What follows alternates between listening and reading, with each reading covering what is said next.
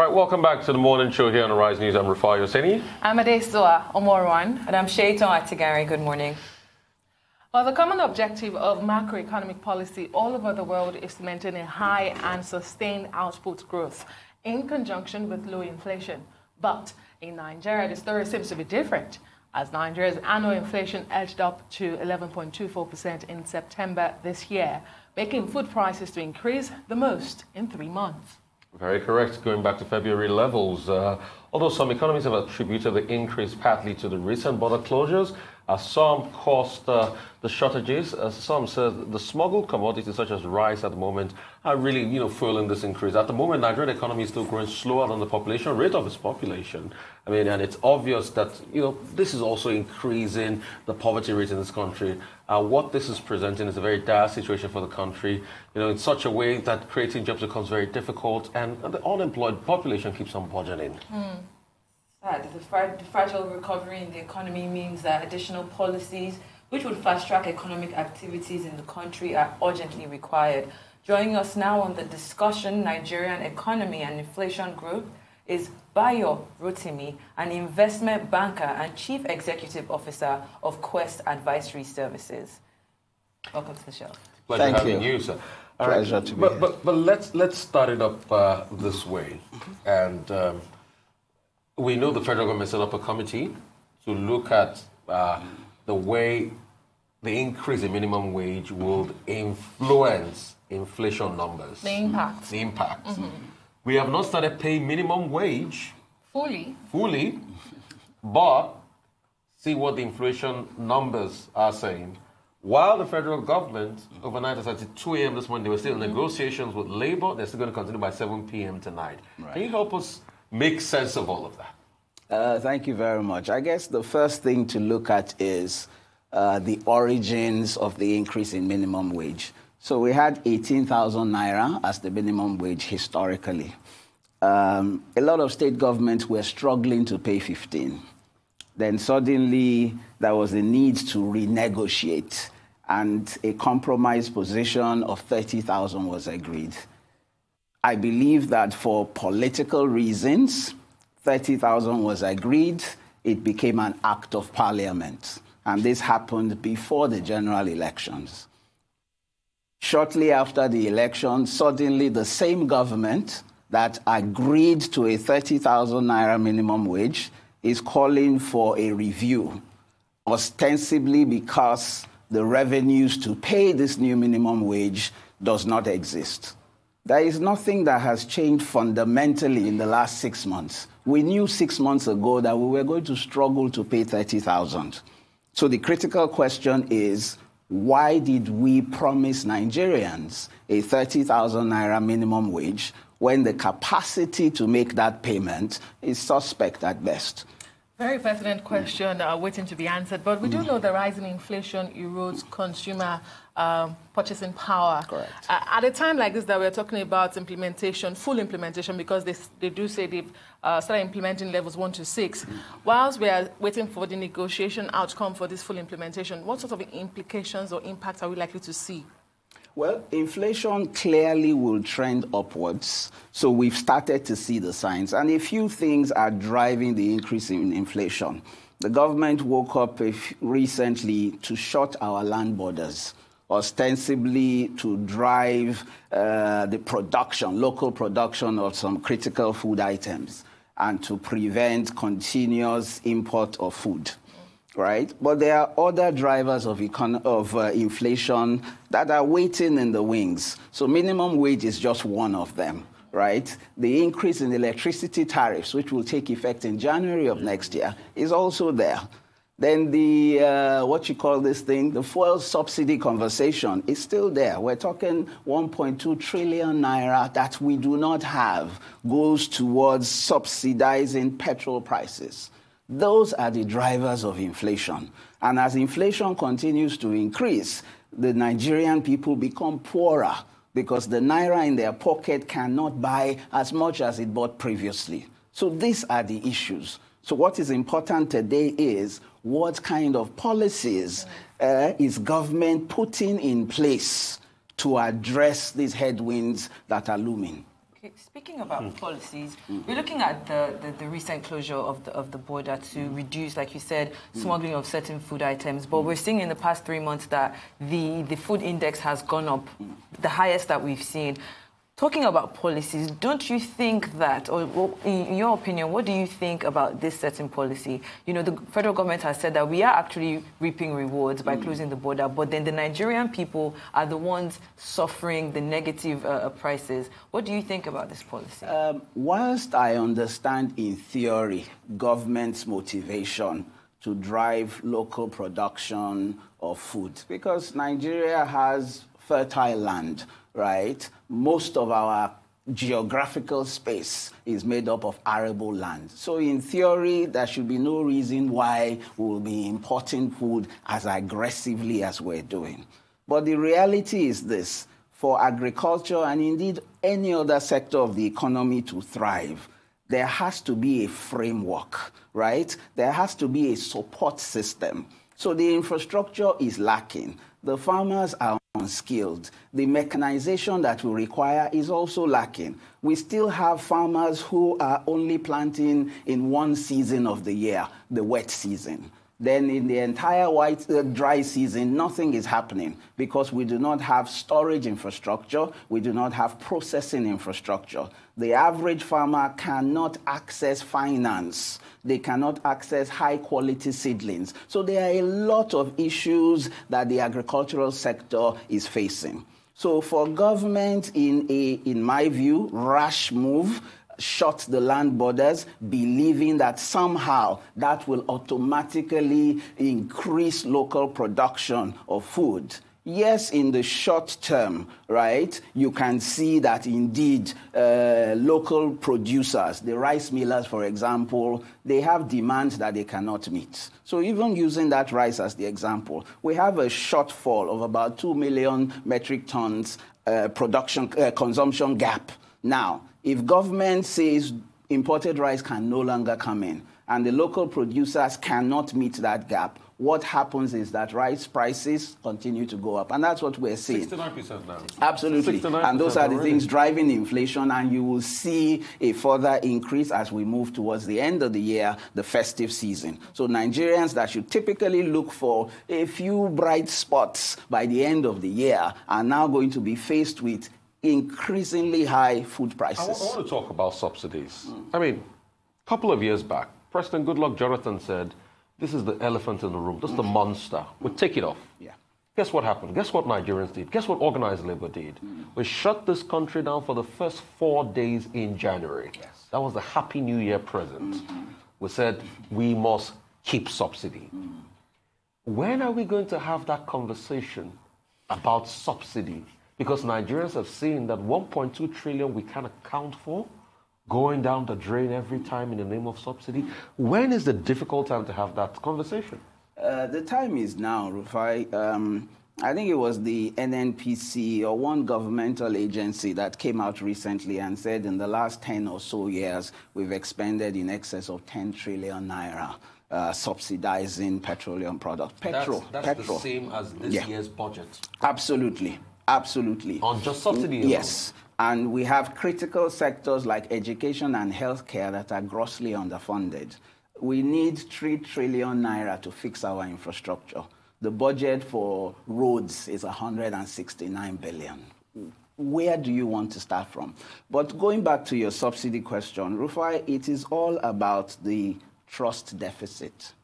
You ask Nigerians to sacrifice. You ask Nigerians to tighten their belts. But they look at our public officials and they see no signs of sacrificing. On the contrary, they continue to live large. They continue to use taxpayers' monies to fund ostentatious lifestyles. So that is the problem. Because any which way you look at it, there is an adverse effect to increasing the price of petrol. Everybody knows that. But the Nigerian will be more willing to make that sacrifice if they see that their political leaders are leading by example. It really does not make sense. In the 2020 budget proposal, government is planning to spend almost 5 trillion naira to pay salaries and overheads for how many Nigerians? We have a population of 200 million. I dare say the entire public service infrastructure across federal, state, and local government, I doubt that there are more than 5 million people. So how can you spend 5 trillion naira to look after the interest of 5 million people? And I am being overly generous with those numbers. So that is the trust deficit we're talking about.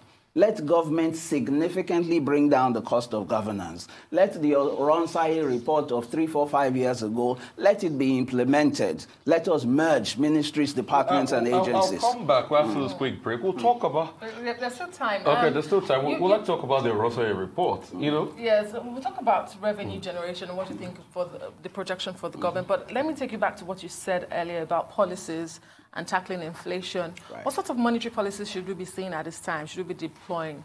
Should we tighten up?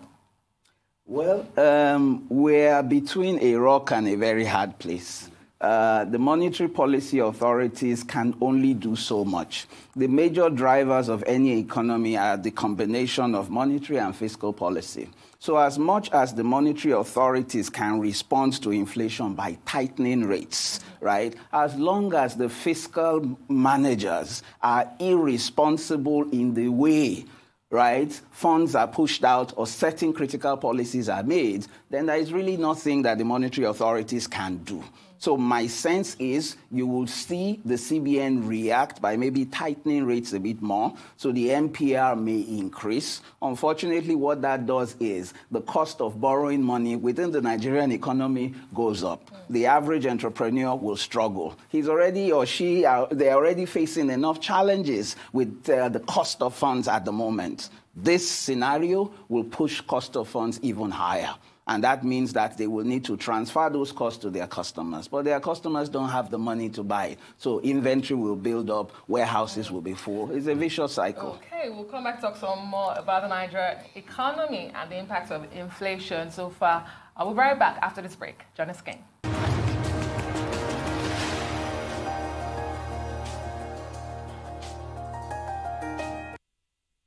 Right, still the morning show here on Arise News, and we're talking about Nigerian economy, inflation, and growth potentials and the likes with Bayo Rotimi, an investment banker and the chief executive of Quest Advisory Services. I wanted to ask a question about the Ronsai report. And this was said, there are too much reports. So there are reports for this. There's a report for everything. Because when we keep talking about things like we talk about election, we talk about the likes of waste reports and like. Let's not talk reports now. But I don't understand something. And this one that's a very good question about the approach you take. We all see that the CBN is tightening, one way or the other. MPR, pretty much remains the same. But when you look at it, you're tightening. You're not incentivizing borrowing.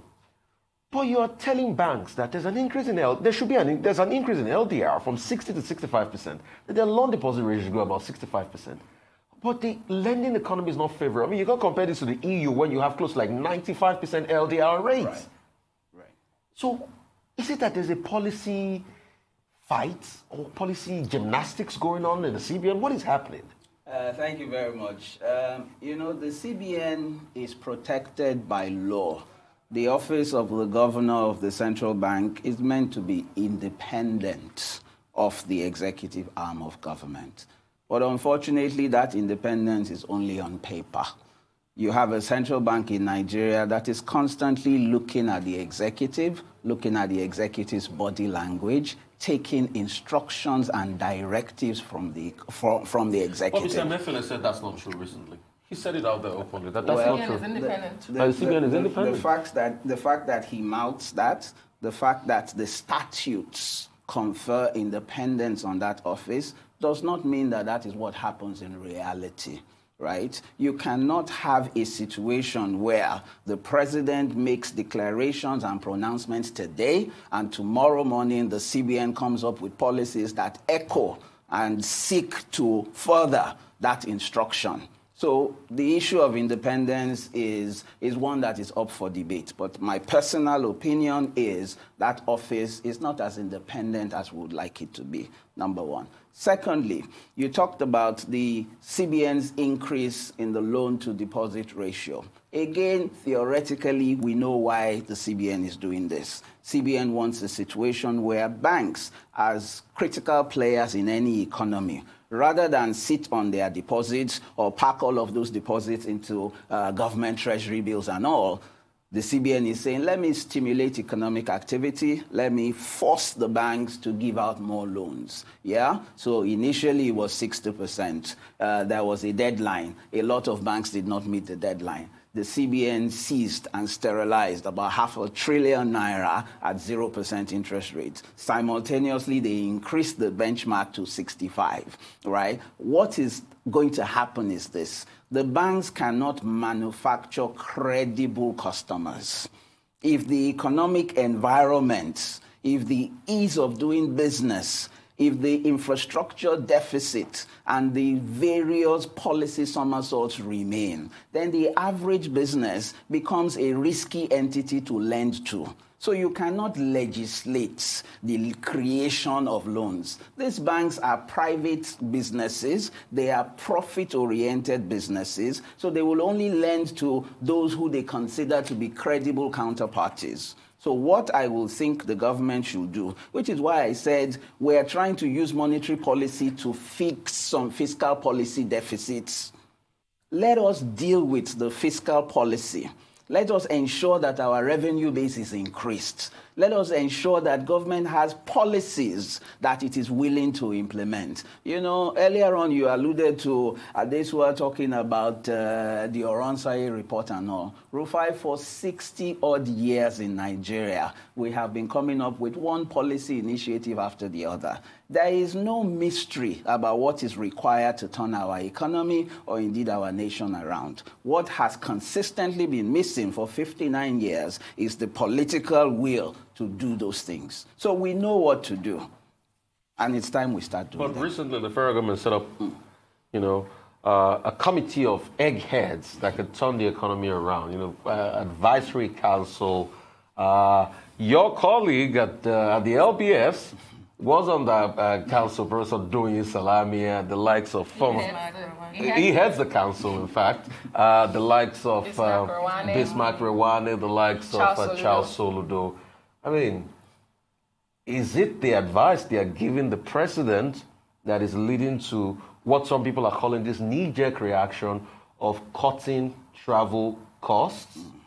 Is that part of the advice? Or they should give the big one, cutting subsidies? Because when we cut subsidies, we bring down the recurrence. Absolutely. Like you said, I know and respect a number of the members of the Economic Advisory Council.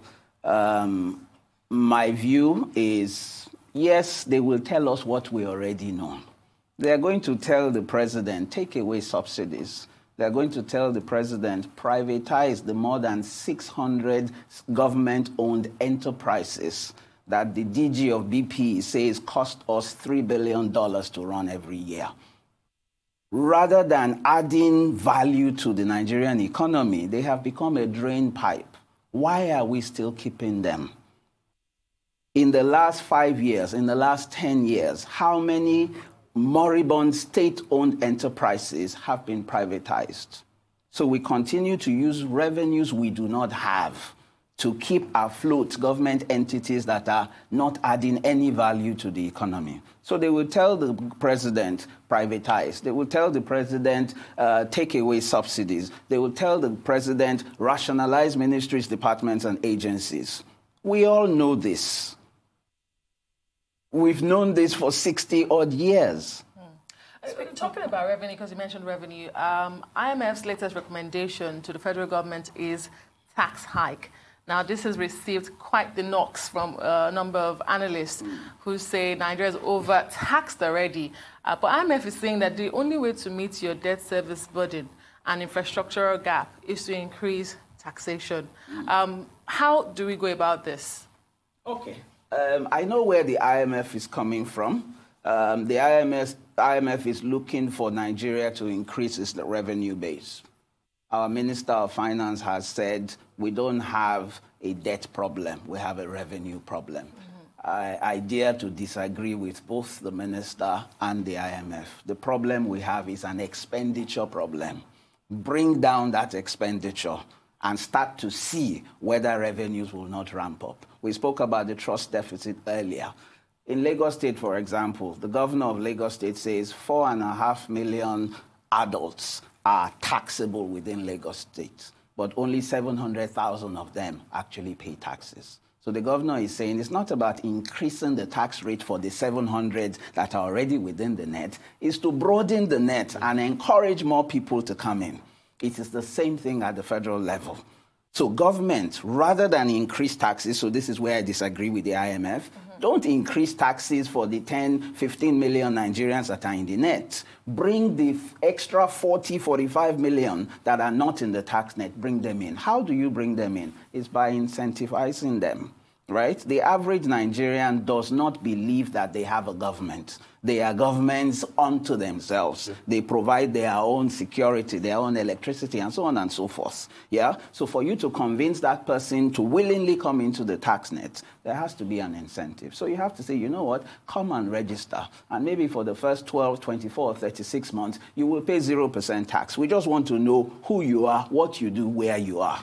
Then from year 2 or year 3, you tax them. Rather than 30% corporate tax rate, okay, start with 10%. Increase to 15 and 20. Within 5 years, you would have hit 30, 40 million people within the tax net. That's where your revenues come from, because that is sustainable. That is how government can now have the basis to plan, right? And then truly diversify this economy away from crude oil and all of that and all of that. So we know what to do. Okay, so bringing it back to the Economic Advisory Council, Mr. Femi Adesina has said that they were charged with actually the most important task was for them to focus on data collection, because the president believes that the data that we're getting from the IMF is not 100% accurate, that we should be the ones putting together our data. Now, do you think that this is an important move? Because that's what he's charged them to do. I mean, I just laugh, but what does the MBS do?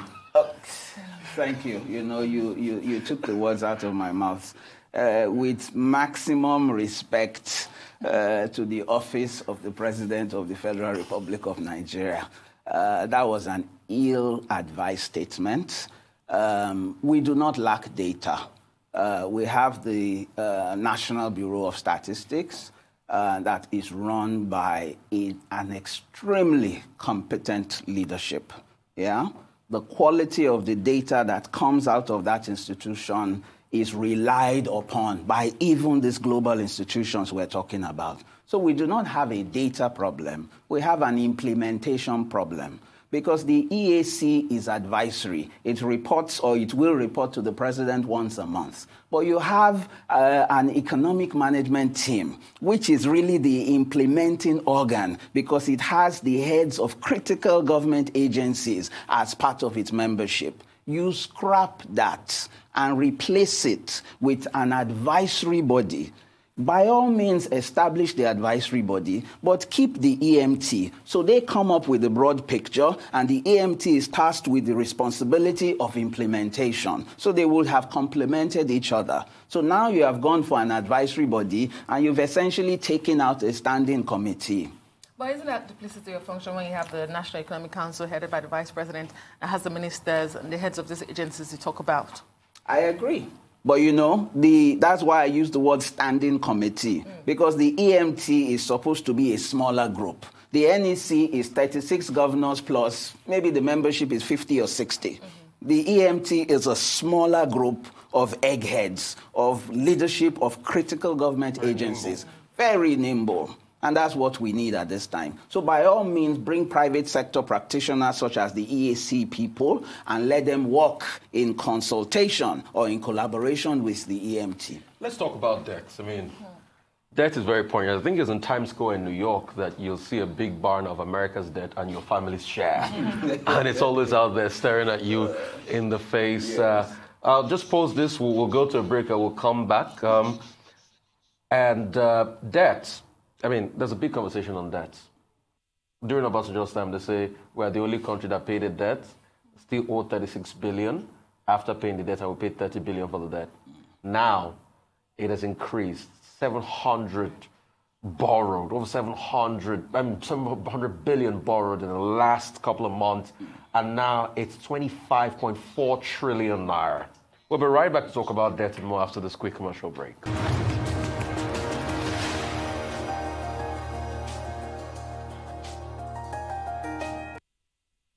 Thank you very much for still joining us. So we're still talking to Bayo Rotimi, Investment Banker, Chief Executive Officer of Quest Advisory. We're talking about the economy and sundry issues. Like I was saying, debt, a big one, 25.4 trillion. That's 2 times of our national budget. And the caveat is not even the debt itself, but the debt service. We're spending close to 70% of our budget to service the debts. It's crazy, isn't it? Thank you very much. I think we're sitting on a keg of gunpowder because I understand debt. In finance theory, debt is an efficient way, or is supposed to be an efficient way to fund your operations. But when it goes beyond a particular level, then the risk of collapse, the risk of bankruptcy becomes very, very high. Now, is Nigeria's debt profile today sustainable? The answer is no. Because if the majority of your revenues are going towards debt service, then where do you have the revenues to fund social infrastructure? Because I think that's where the bulk of our revenue should go. Healthcare and education. The physical infrastructure, all government needs to do, privatize the government entities, encourage foreign and local direct investments, and private sector capital to go into those areas of the provision of hard infrastructure. Lagos-Ibadan Expressway, we have no business spending 150 billion trying to fix that road. Bring private sector, concession it, let them fund it. So what happened to Bayo Rotimi? Now, because sometimes you get it wrong, it doesn't mean that concessions and privatizations, that implicitly there is a problem with those things. No, it is down to the same implementation problem that we have.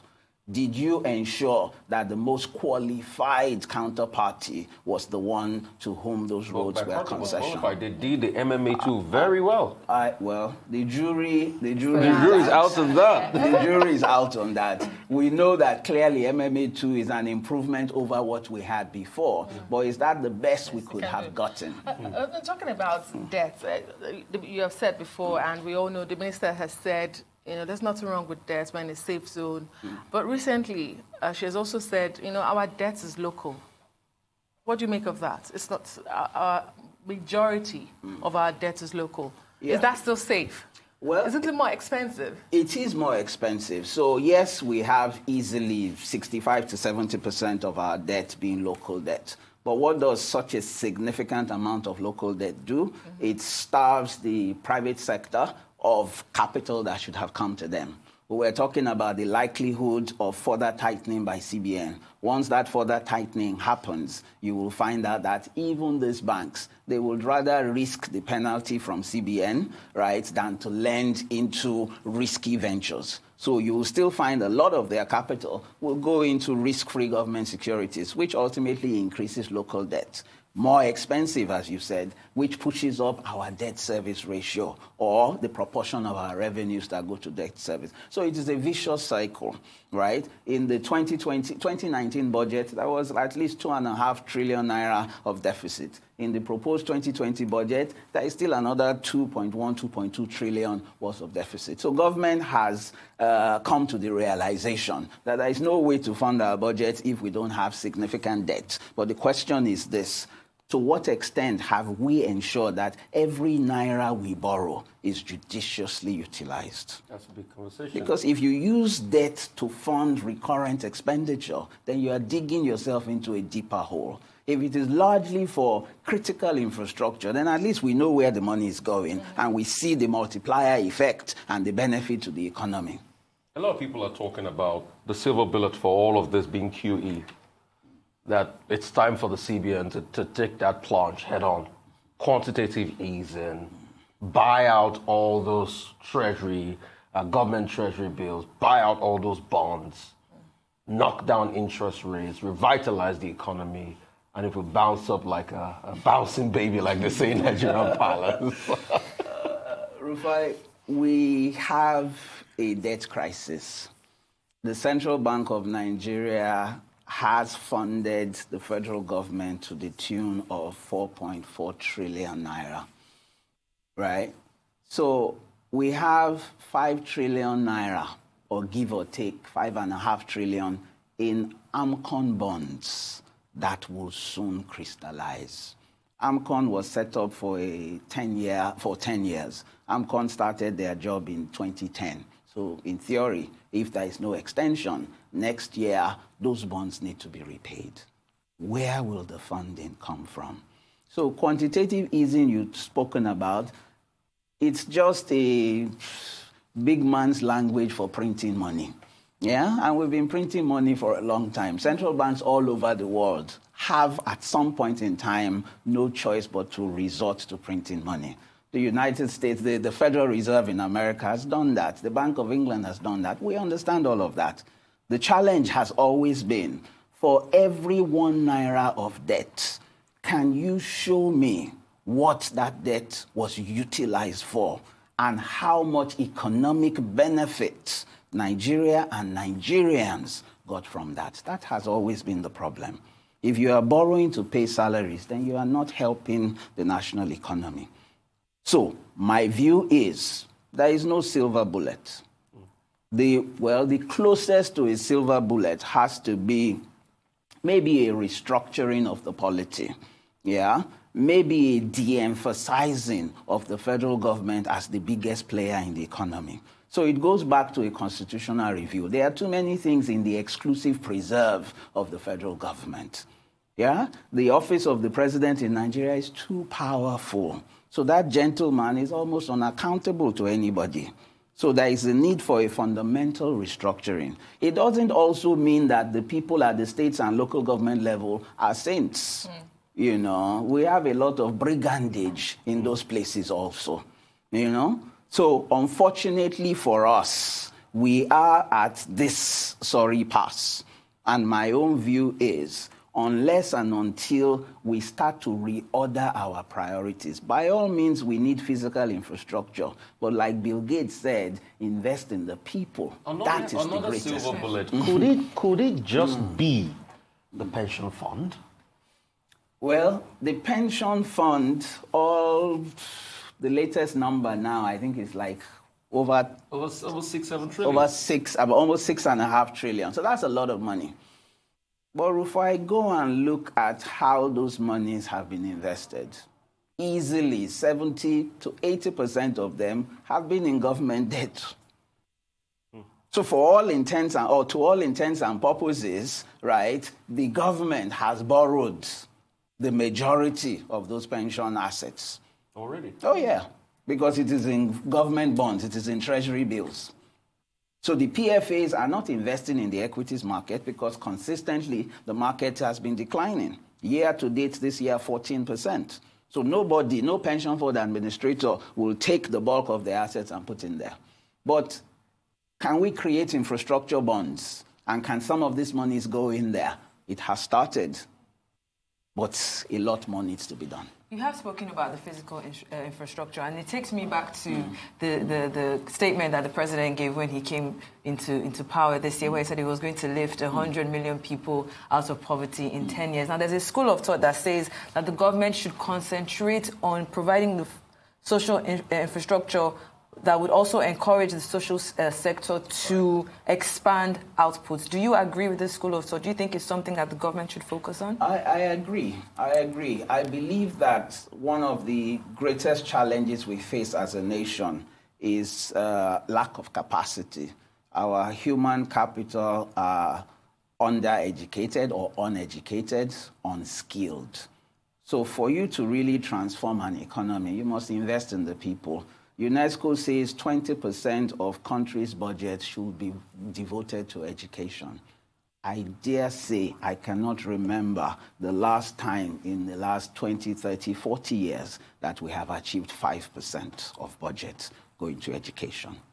A significant proportion of budget should also go into healthcare. You know, that is the fundamental basis. That's the foundation upon which a nation is built. But when you have an army of uneducated people, then you will definitely have an army of unemployed people. Then your security situation will worsen. And these are all the things we are facing today. So I would like a scenario where the bulk of our budgets go towards social investments. It's a vicious circle. Thank you so much, Bayo Rotimi, for coming on the show this morning. It's been a fantastic 45 minutes. We do appreciate that. Well, that brings us to the end of the morning show today. I am Adesoa Omorowani. I'm Rufai Hussein. It's been a day of plenty silver bullets. And I'm Sheita Atigari. Thank you for watching from our entire team here in Lagos. Enjoy the rest of your morning and, of course, the rest of your day. Goodbye.